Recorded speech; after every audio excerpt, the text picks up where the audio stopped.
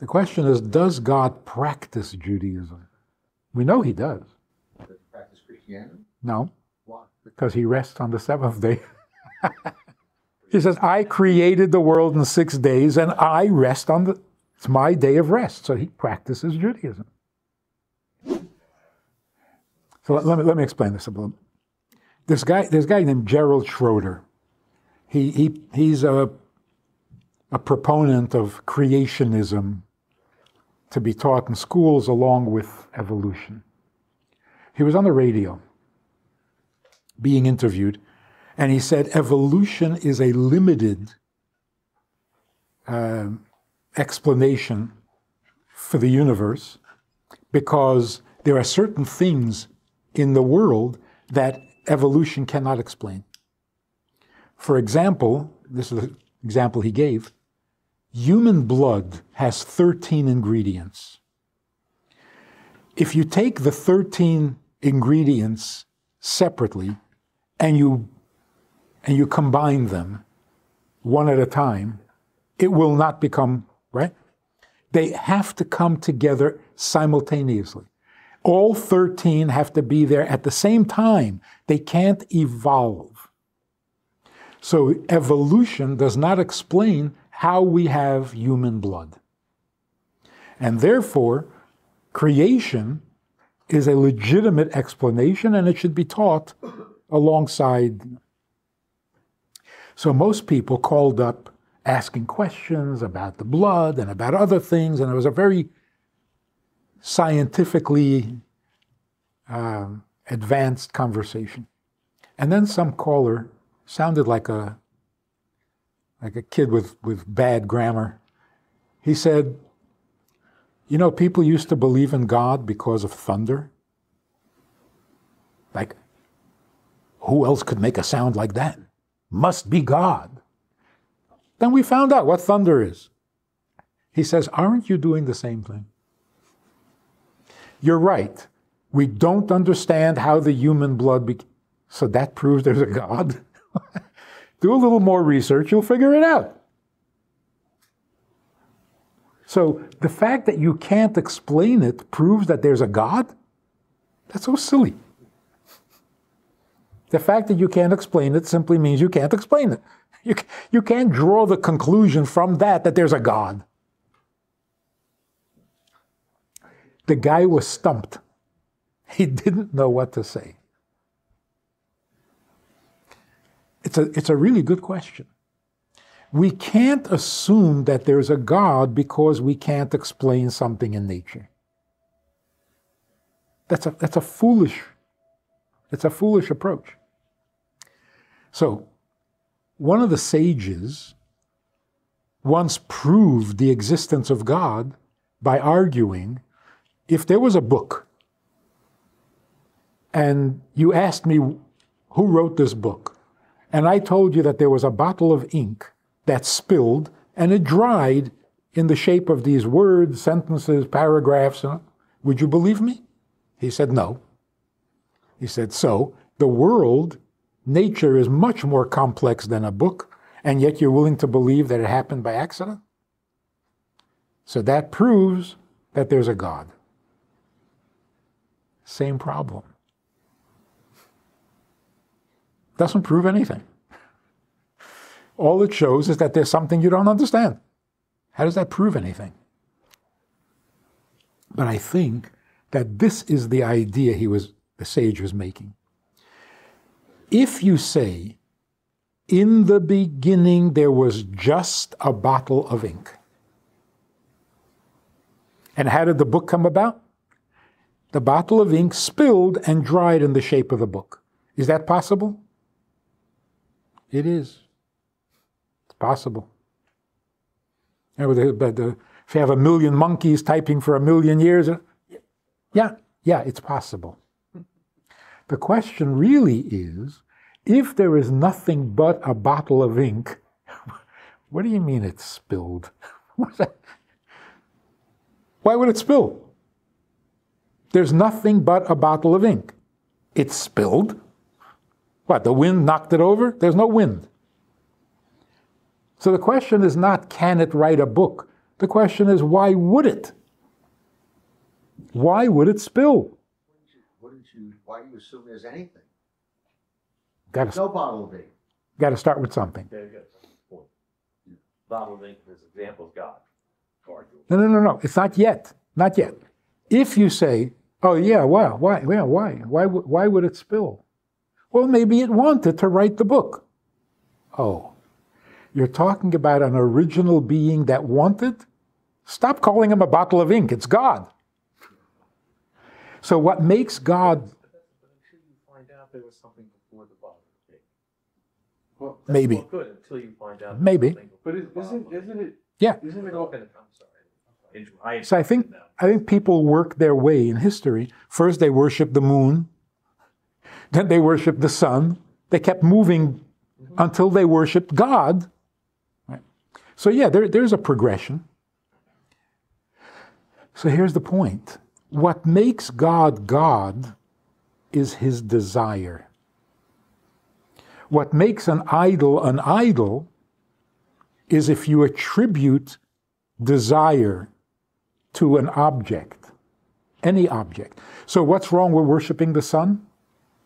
It gives life, keeps the planet going. Why not worship the sun? Because worshiping the sun is attributing to the sun volition, as if the sun gives us life because he's in a good mood. It doesn't. It doesn't have a will. It does have a lot of power. But having power doesn't make you God. What makes you God is having a need. That is a whole new, and that God is lovable.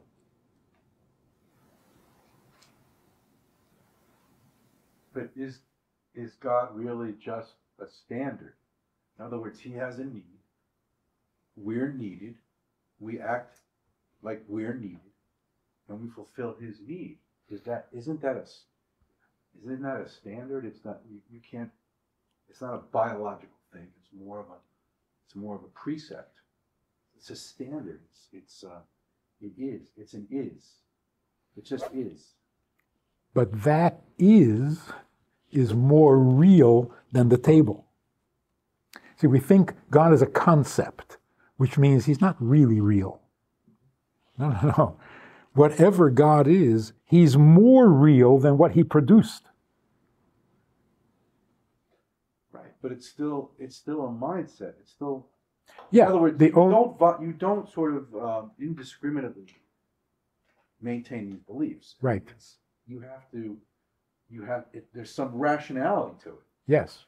Right. In other words, you have to say, I'm going to take this on faith because no. because of the morality that emanates from it. No. Before we get to faith, the only approach to something that is not physical is intelligence, because we can't use our senses. When people say, I don't believe anything unless I can see it or touch it or weigh it, well, then you're not intelligent. Then you're a hedonist. If you want to perceive reality through your five senses, then you don't need a brain. Animals do that.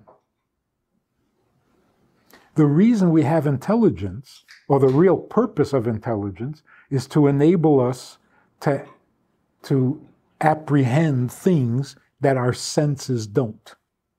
If your mind can't take you beyond your senses, you're just an animal. So the mind enables us to reach a truth that the senses cannot. Because what you can't touch is more real than what you can touch. Give me an example. E equals mc squared is more real than the bomb that it produces. Because the principle is real. From that principle, you can produce a bomb. So the abstract comes before. The theory is always before the product. So it's a theory. It's a belief system. No, it's something that we can approach only through intelligence. Right. Not through our senses. Prove the theory. Yes. Manifestation of the theory. Yes, it proves the theory. But what it proves that the theory is true. So I'll give a quick example. The Torah says God's arm, God's eye, God's mouth. Right? It's full of these. Right. And we assume that when the Torah says God's arm, he doesn't have an arm. God's eye, he doesn't have an eye. But the truth is the opposite. I have an example of my granddaughter is crying because the doll's arm came off. So I said to her, "Ooh, that must have been painful." So she starts to laugh. Says, "It wasn't painful." I said, "How could it not be painful? The arm came off." She said, "It's not a real arm." We call it an arm, but it's not a real arm. Why? Because it doesn't have muscle and bone and nerve endings. But wait a minute. If you have an object made out of bone with muscle and nerves, that makes it a real arm? It doesn't. A real arm can split a sea. God has a real arm, a true arm. So when the Torah says God's arm, yes, literally God's arm. You mean like mine? No, because yours is the metaphor. We are created in His image, not the other way around. So when the Torah says God's arm, don't think it's like yours. His is real. The best example is speech. Does God really speak? Humans speak, which is already a problem. How do we have talents He doesn't have? Where did we get them from? So that whole assumption is like backwards, right? But who really speaks? God said, "Let there be light," and there was light. That's talking. You say, "Let there be light," and see what happens. Nothing. So who really talks? So we have this assumption that everything physical is real. If I can touch it, it's real. If I can't touch it, it's not real. But that's without intelligence. Science, which is also not divine wisdom, but science, at the very least, has revealed the truth that what you see is not accurate. Look under the microscope. Different story. This looks solid, feels solid. It's not. It's a bunch of electrons flying around. So what our eyes tell us, what our senses tell us, not true. The intangible is more real than the tangible because the intangible came first.